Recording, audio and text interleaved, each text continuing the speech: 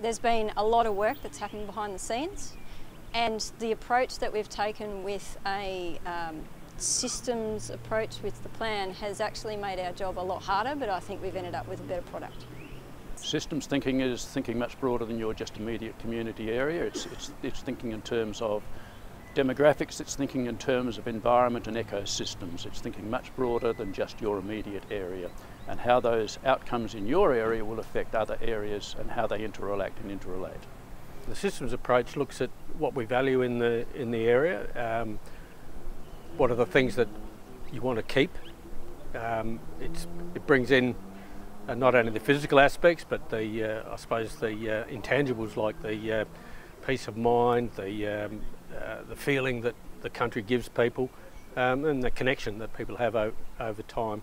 I think what comes across clearly is that people, they really value the area and they love it. Not just the people that live here all the time, but the people that visit. And I think they'd like to see that we're looking after the region and using their funds wisely, and hopefully through this new plan approach we can do that.